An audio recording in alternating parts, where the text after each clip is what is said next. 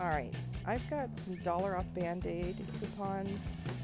These are $1.68, so I'm not sure if I really want to pay 68 cents for them. I may see if it will work on travel size, because a lot of times coupons will work on travel size items if it doesn't say not on travel. So we'll try it out and see what happens. So these are $1, obviously.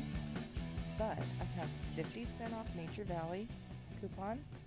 And then I have my Target one I'm going to stack, which is $1.50 off 3 General Mills, and it covers Nature Valley bars. So I'm going to buy 9 Nature Valley bars, and I'm going to get them all for $0 by stacking my Target and my manufacturer's coupon. Okay, wait. I need to buy one of the Band-Aids.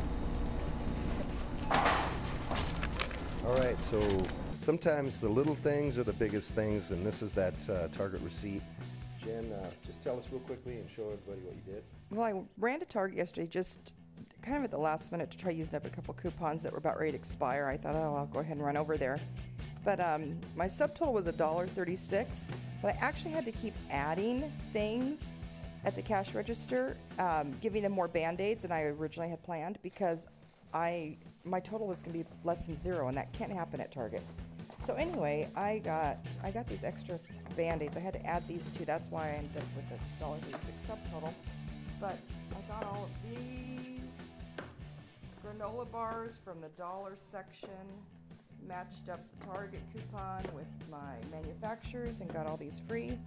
I got my travel size Hello Kitty Band-Aids for nothing, and these are the only ones that actually cost me, and it was the $1.36.